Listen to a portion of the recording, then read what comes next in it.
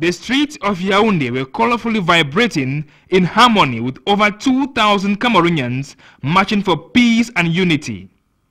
According to organizers, Sport and Cultural Day for Peace and National Unity seeks to consolidate and enhance peace, national cohesion, youth employment, and unity in diversity, using sport as a binding force. When you hear the head of state talking, he gives us as example the lions of the indomitable lions, and the indomitable lions are those of Cameroonians who can bring Cameroonians together, and that's why we wanted to take sports to symbolize national unity.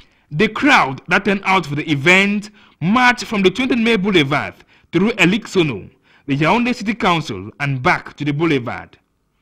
Conspicuous amongst the marching group were the physically impaired, particularly the lame and the blind. We wanted to take sports to symbolize national unity, because sports activities makes people to come together of different categories. It doesn't matter if, as you saw here, you saw members of government, you saw youths of universities. Organizers took turns to explain to the public the significance of the theme, peace and national unity. The way to achieve this goal, it is through culture. Culture being as a sort of a cement through which we can achieve the value of culture. Sporting exercises to the rhythm of modern music marked the event, which ended at the cultural evening at the 20th May Boulevard.